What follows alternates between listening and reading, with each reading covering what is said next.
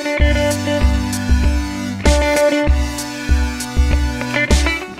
y'all, welcome back to our how-to video series for new international students. This time we are bringing you a video about vacation time. Springfield is a great place, but for sure while being here you want to travel to some other places as well. Also, make sure that when you're traveling you bring your ID and your I-20 with you at all times. If you're going to be traveling outside the United States, make sure you bring your I-20 to the IS office in the first floor so one of our officers can sign it for you before you leave.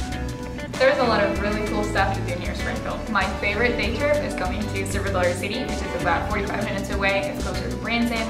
It's like 5 minutes away from Branson.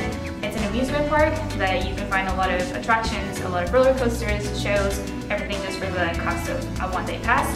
But I also love going to Arkansas because it's a lot more outdoorsy and you get to see really cool landscapes and you get to hike a little bit. There's a lot of rivers and waters and really cool stuff to see.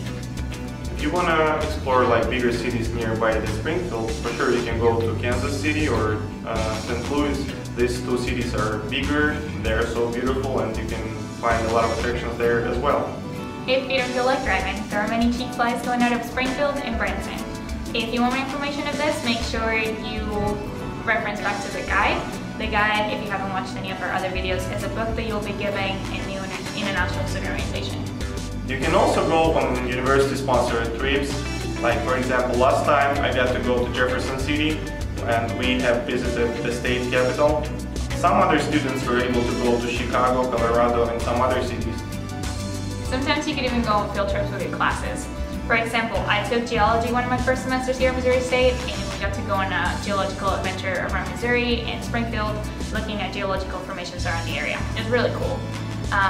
There are other opportunities in other departments, so make sure that you contact your professors and your departments to make sure you know what opportunities there are in your area.